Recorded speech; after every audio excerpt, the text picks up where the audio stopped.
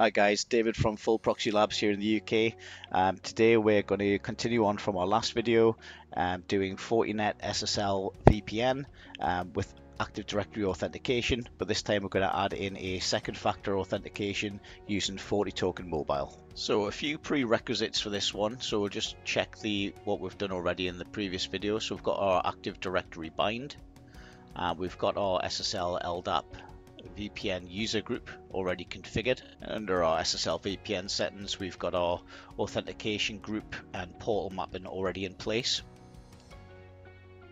And if we check our IPv4 policy, obviously we need firewall rules to make this happen. So rule 18 and rule 20 there will allow our SSL VPN users to get out to our DMZ web server and the internet using full tunnel mode. Okay, now that we've got our prerequisites covered off, it's time to take a look at the actual FortiTokens themselves. So the first thing we need to do is activate our FortiToken.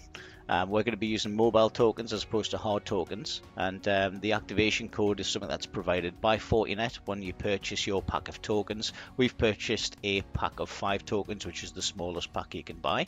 Okay, now that we've got our mobile token pack registered, we're going to create a new user definition. So rather than using the local users built into the FortiGate, we're going to reference a remote LDAP user. So select our AD server as we created earlier on. And the user that we're going to select is a user from the VPN users group that we want to allocate our mobile token to. Now that we've got our remote LDAP user defined, we're going to edit that user and enable it for two-factor authentication. So what we'll do is put in our email address, so that the user will receive an email with a activation code or a QR code that can be scanned into the FortiToken app from your mobile phone. We'll enable the user group, the VPN user group that we created in our previous video, and we'll enable two-factor authentication for FortiToken, and we'll select the first FortiToken in our list, and that's the activation code sent. Okay, so we received our email. We'll just open or preview our QR code, and then we'll open our FortiToken app on our smartphone.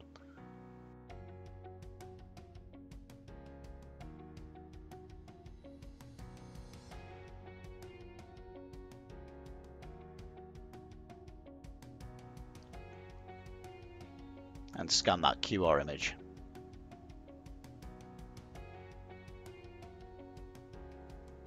And that's just registered. Okay, let's test it out. So we'll log in with our common name that we're using for our Active Directory authentication, which is our first factor or something we know, username and password. And we've been prompted this time for a token, so token is live on the mobile. We'll enter that token. This is the something we have as our second factor.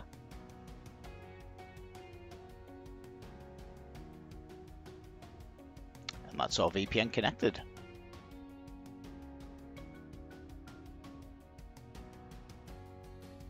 Right, so we'll just open a command prompt just to have a quick look at the IP address we've been allocated from our pool. As you can see, that's as expected. Great, and we'll just test to make sure that we can indeed get out to the internet. So we'll whiz on over to fortinet.com.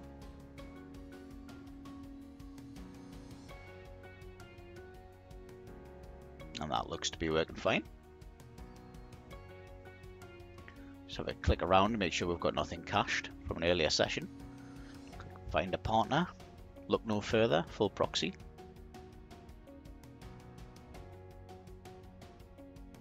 And we'll just go to another website just for good measure. So we'll pop over to fullproxy.com,